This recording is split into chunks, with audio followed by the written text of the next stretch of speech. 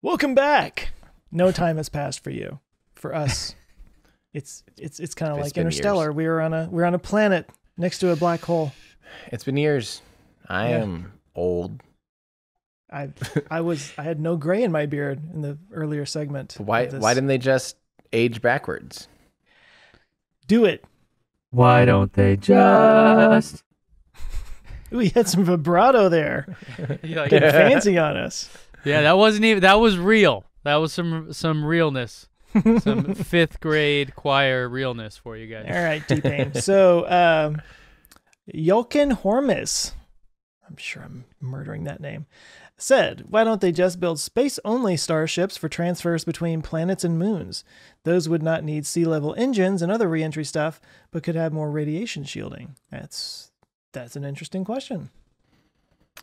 Let's start with Ben on that one. Yeah, that sounds like not a terrible idea. It sounds like it would be challenging, and for me, it always comes back down to the economics of, is that cheaper than doing it how we're doing it now? But assuming you could, let's say, source those materials in space, like from an asteroid or somewhere else, and then make them in space, it sounds, I don't know about starships, but some kind of vehicle. To me, that sounds like a reasonable idea, assuming the economics work out, I guess. Yeah, Joe? Well, that's pretty far in the future. I mean, why don't they just 50 years from now do this? I don't know. Why don't they in 50 years do this? But, they have the Starship version that may be landing on the moon. I've kind of wondered, like, it's not rated for re-entry, right? Isn't it? In the idea Correct. that it would like dock with the space station and astronauts would get off there and then take a capsule back down. And to Earth it or could whatever? potentially even just kind of get into Earth orbit and rendezvous with like a, Dragon capsule or something. And Sure. Yeah. Yeah. Yep. Yeah. So, I mean, I think it's actually, that's kind of an interesting thought of how the Starship could evolve over time to have various different specific jobs, and how they might change it in different ways. I mean, I could see it happening. Sure. Yeah. Tell us why we're wrong now. You're all exactly right. I mean, we basically, like you said, we basically already have this. We already have a moon-only one that's never going to come back into re-entry. So, so as far as we know, there's already 4 different dedicated Starship versions.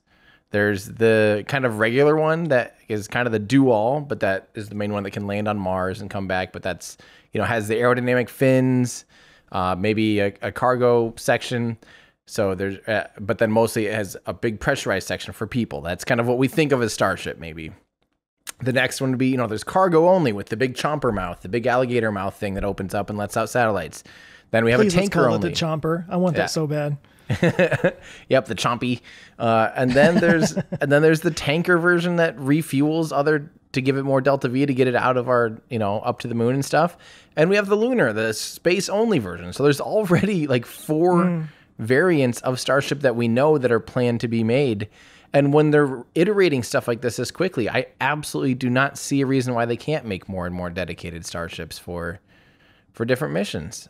I mean, kind of it's like a F-35 in the sense that like it's a platform that they're using it for different types of like fighting, like this one will have this attachment, but it's even more like, it's basically just a giant tank and you add things to it that you need it for certain missions and take things off for other missions, I mean, why don't they just? Word. I think they will. Great question though. I think that's a great thought experiment. So thanks for that one. Yeah. Yeah. We all answered that one, baby. There you go. The trifecta. Hey guys, thanks so much for watching this clip from our show. If that's just not enough for you and you want to watch the full episode, you can go to olfpod.com/YT. And if you want more from us, you can consider becoming a Patreon member. You'll get early access to episodes. You can join our awesome community. You can actually watch us record live and get your name in the credits by going to olfpod.com/Patreon. So thanks everyone for watching. Check back every Friday for new clips here and new episodes on the main channel. Thanks, everybody.